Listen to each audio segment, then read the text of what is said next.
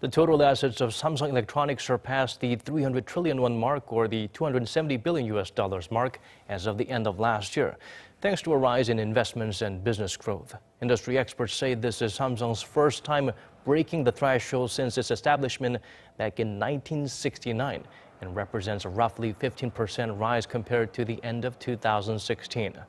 The tech titan's assets have grown threefold over the past decade.